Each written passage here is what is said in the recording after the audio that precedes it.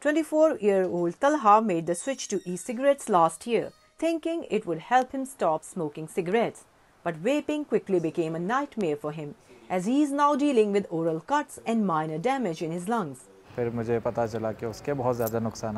Honestly, I just wanted to come across as a cool guy, but over the time I realized my mouth was running dry, my throat was irritated. I started to develop oral cuts.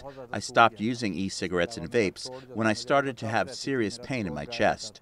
Health experts warn the idea that e-cigarettes are a healthier alternative to regular smoking is a misconception. The U.S. Centers for Disease Control and Prevention has confirmed at least 37 deaths and more than 1,800 lung injuries are linked to e-cigarettes. Investigators are looking into whether chemicals used in vaping may be to blame. Experts in Pakistan add, as long as nicotine present, vaping is a health hazard. The worst cases I am seeing are that of mouth ulcers and severe throat infections that can become cancerous any minute.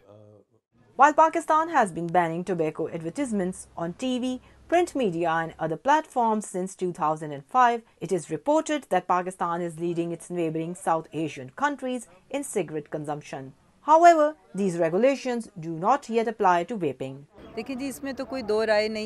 We all know smoking cigarettes is not okay, may it be e-cigarettes or otherwise.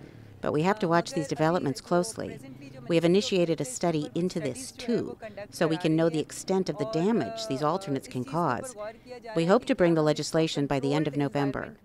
In the United States, 13 states have banned usage of e-cigarettes in public areas. Pakistan might soon introduce its own legislation to tackle vaping. Talha and others urge the government start awareness campaigns to warn of the health risks. Gaitty Ara Anis, VOA News, Islamabad.